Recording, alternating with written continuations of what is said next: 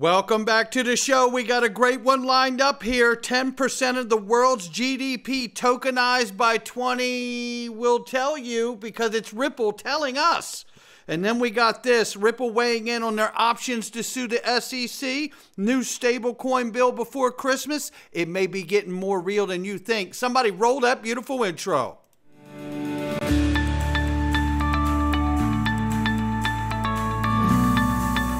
Digital Perspectives with Brad Kimes. Come on in.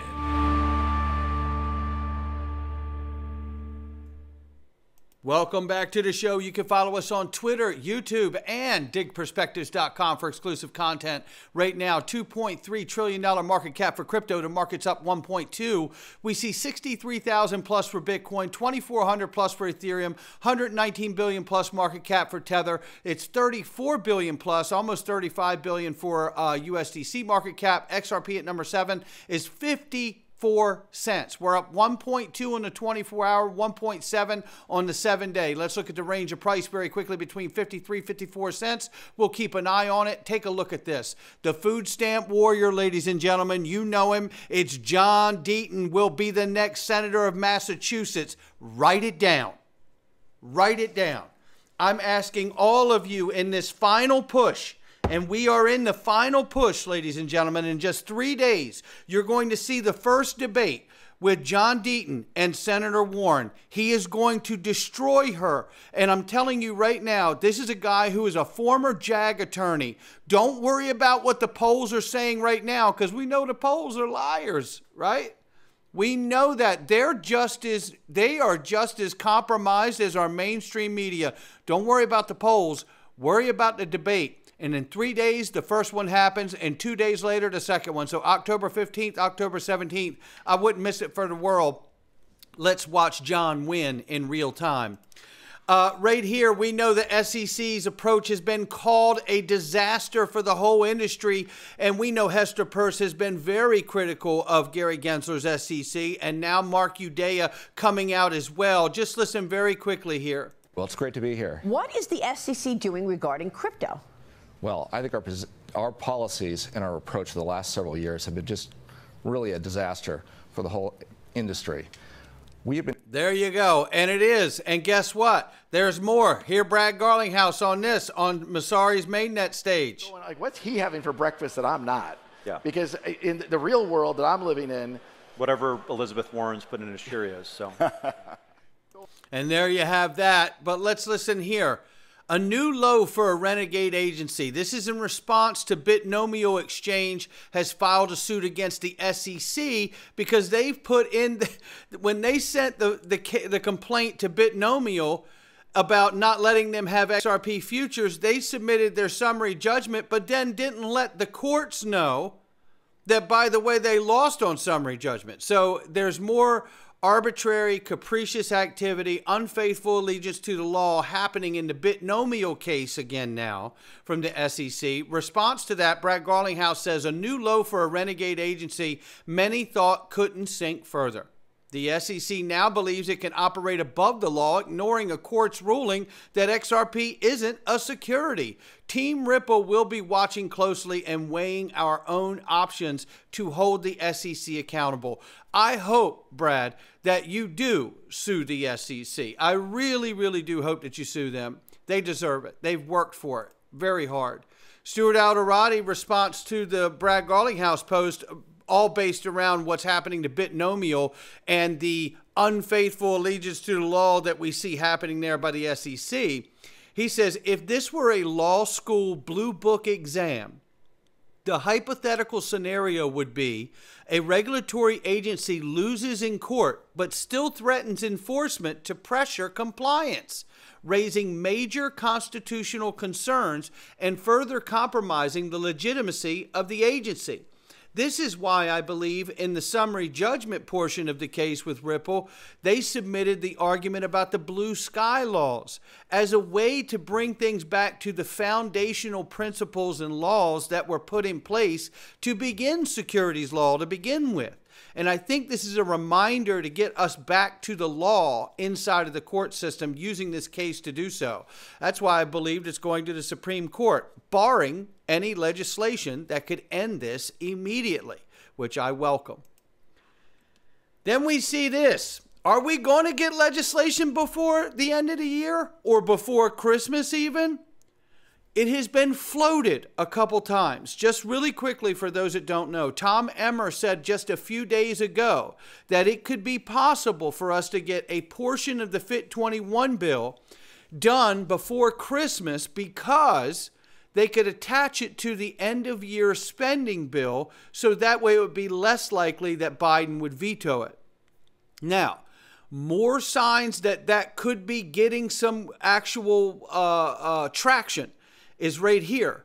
With pressure from the crypto industry and key Republicans, and you can bet some Democrats that are crypto advocates too, crypto sanctions were dropped from a Democrat bill that would have given them broad powers to cut off exchanges. And what have I been saying? That's what they were after. They want the banks to run this space. But you're going to see what is actually taking shape now. Remember what I've said. Generally speaking, the left side of the aisle, the Dems want to have Fed control. And on the right side of the aisle, the Republicans want to have state control oversight, right? So watch how this is starting to take shape here. So Mark Warner has dropped plans to push for new cryptocurrency sanctions in legislations that would reauthorize intelligence programs of persons direct with knowledge of the situation. So they're changing their game. Now, Senator Haggerty, soon to be the senator for my wife and I, because we'll be moving to Nashville at some point, for too long, the benefits and promise of stablecoins have been hindered by a lack of legal clarity. He says, my new draft legislation builds off Patrick McHenry's work and establishes the framework necessary to unlock this technology's potential benefit to Americans. Now take a look here. This is what's going on. If you look at this, the breakdown on this is pretty exciting to me, because this is the way Congress is supposed to work. It's how it used to work back in the day, right? Take a listen. It says right here, he released a discussion draft, clear regulatory framework for stablecoin issuers. Stablecoins have the potential to not only enhance transactions and payment system, but also help create new demand for U.S. Treasuries as we work to address our unsustainable deficit. And this is what I've said, that stablecoins become a sponge or a bulkhead to soak up these U.S. Treasuries. This is exactly what the senator's acknowledging. For too long, these benefits and broader promise of stablecoins have been hindered by the lack of clear regulations. He says, my draft provides much needed clarity, putting in place legal framework necessary to unlock this technology full potential for the benefit of Americans. Here he says, it builds on the Clarity Payment Stablecoins Act and introduced by House Financial Services Committee Chairman Patrick McHenry. The bill exempts users of less than $10 billion in total stablecoins from federal regulation. So if you're smaller than $10 billion, it would be allowing them to remain under the oversight of state regulators. Issuers exceeding $10 billion threshold may seek a waiver from their applicable federal regulator to stay under state regulation. Additionally, the legislation designates that the Federal Reserve as the supervisor of issuers that are depository institutions and makes the Office of Comptroller of Currency the supervisor of federally qualified non-bank issuers. So now we get the left wants federal control, state wants control, or right side of the aisle wants state control. Now they're splitting the baby. Okay, well, if it's less than 10 billion, let's let it be state regulation. If it's more than 10 billion, let's put it under Federal Reserve and OCC qualified non-bank issuers there. So this seems like a path that could go forward here. Head on a swivel, ladies and gentlemen. Oh, we're not done yet. And we're getting an applause from the one and only Digital Chamber. Shout out to Perry Ann, Cody, Maris, and the whole team over there. They're all remarkable, and they're doing incredible work. And they applaud Senator Haggerty for introducing his new Clarity for Payment Stablecoins Act discussion draft, providing needed regulatory clarity or certainty for USD stablecoins. It's time to unlock stablecoins' potential in a safe, predictable environment. And here's even more support from Jeremy Allaire and Dante Disparte from Circle themselves, closing in on a bill that can pass both chambers and reach the president's desk in December.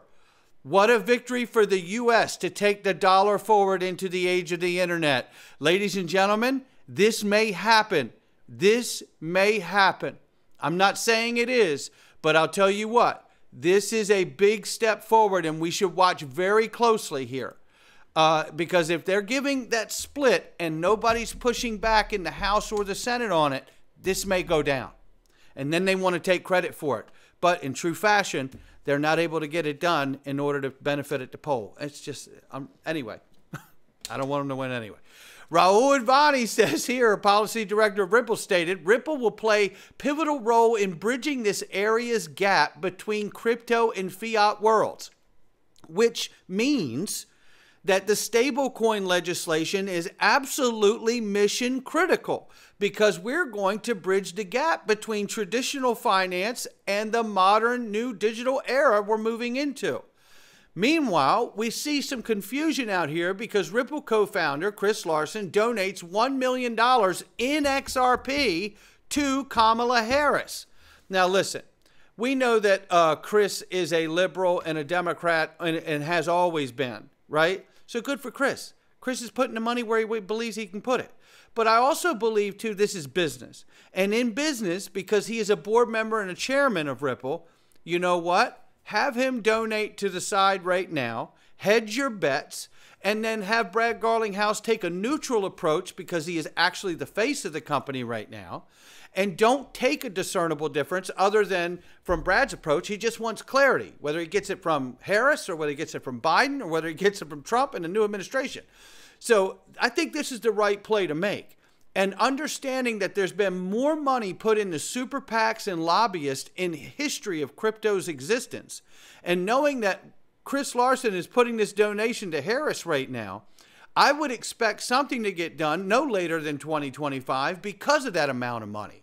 Let's get real here. Our system is pay to play. That shouldn't be breaking news to anybody. And here is the breaking news of Chris donating the 1 million XRP to Kamala Harris. An FEC filing just out this week shows that the Ripple Labs co-founder Chris Larsen donated $1 million in the XRP token to the Future Forward Super PAC. Now, that committee is supporting the VP's run for the White House and began accepting donations in digital tokens back in September. Now, here's what's funny about all of this. We know that the SEC is going to appeal, and they've actually hinted, whether it's the Bitnomio case or other little tidbits we've seen, that they do not agree with the fact that XRP is not a security, which is the law of the land.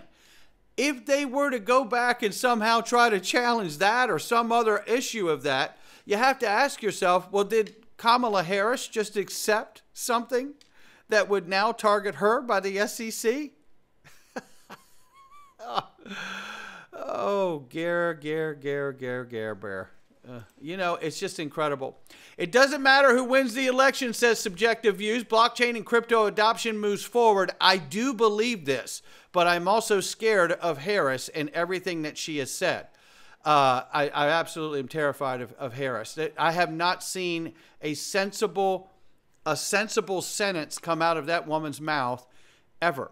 It's quite baffling, to be honest with you. I'm not sure what's going on there.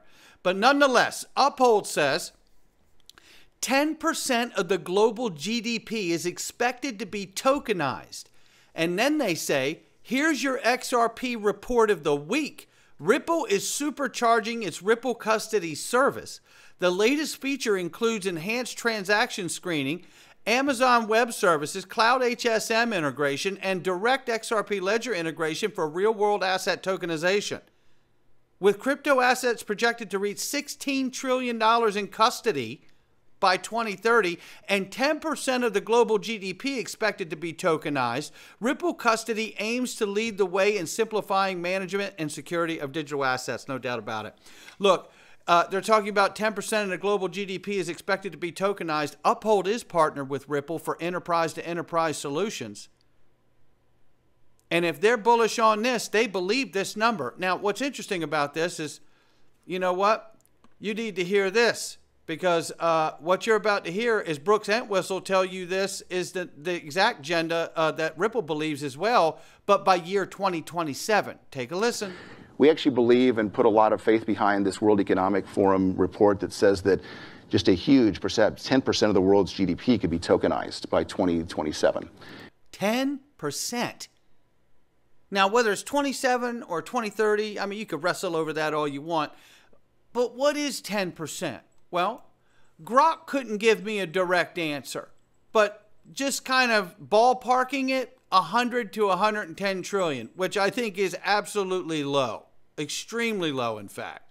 Because just here, the world's biggest economies, you know, they're showing number. Anyway, but let's just go with that. And let's just say it's 100 trillion, the lower number. Let's take 10%. That's 10 trillion. Well, we're already at 2. Well, that puts us at 12 trillion. In the crypto market, in the next 24, 26 months is what Brooks Entwistle just suggested. Makes a good amount of sense why Ripple's launched that bank-grade custody solutions, right? Because you're going to have that many trillions of dollars coming from the banks and institutions. You're going to need a qualified custodian to put it somewhere. Dark Defender says XRP closes here. 3-month candle above the initial support in silence. He says the new 3-monthly candle, October, November, December, is loading up. There is no space anymore in the triangle. We will see an extraordinary breakout starting this month, he says, and here is the chart. In October, November, December, ladies and gentlemen, that's where our next spot is. We're waiting right here. We're ready.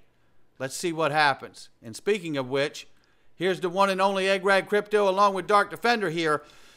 XRP linear regression, time and target projections. You know what's amazing about this? I'll tell you, the way he draws these charts are just absolutely fantastic. And a simpleton like me can even understand it. That's where I get so excited. Because I know if I could get it, anyone could get it. All right, so what I love about this is you see these channels. Top line of this channel, bottom line of this channel. You see the middle of the channel, right? And what I love is how he grabs these different points. Like if it were to have this sudden breakout, you'd hit $1.85. If it were to be a stronger breakout directly right here, just parabolic, boom, no up or down, just going right up, you hit 570. If you kind of putz around, you go up, you tip around, then you hit here at April 15th, you can see the timeline down here, you'd be at $2.40. If it was a sudden surge by then and it busted loose, we could hit $7.30, $7.30. Go on up to here, you can see you could be at $3. What he doesn't know is what we all don't know, right? Is how long we move this way, up and down, or move sideways before we get that fundamental news that unlocks this market. Now, we just went over some fundamental news and speculation that could suggest we get crypto legislation by December, by Christmas, which is, let's say, before January, which would mean we might want to pay very close attention to that April 15th target of 2025. Because imagine getting that legislation passed, and if it's signed, then you have a few months where the market really starts to get on board, react to it, and then 4 months or so into it, it's just going cray-cray in the best way. How about that for a scenario? We don't know what will happen, but I tell you what, I'm super grateful for Egg Rag Crypto, Dark Defender, and all the other technical analysts that share what they're seeing on the charts here, and what a moment this is. And any one of these things, I think, are going to be absolutely uplifting to all of us for as long as we've been here. We know where we need to go, and it's a long ways off. But I tell you what, I'm more bullish as hell that we're going to get there. I hope you are too. Not financial advice from me or anyone else. It's just my digital perspectives. And you could join us in the Freedom Zone if you go to DigPerspectives.com and click the Freedom Zone and come on in. I just want to thank all of you that have come in and supported the channel for less than the cost of a cup of coffee per month. It is super appreciated because censorship is very real and we deal with it on a daily basis on YouTube. There's no question. Super grateful for all of you that donate. No doubt about it. Well, we're going into the Freedom Zone right now, and today we're going to talk about the woke Marxist playbook. And I tell you something, I don't know that I've ever seen it broke down in this manner, and I'm glad that I'm going to be able to bring this and share it with you. I hope you'll join us. We're going into the Freedom Zone right now. Not financial advice from me or anyone else. Come on in. All right.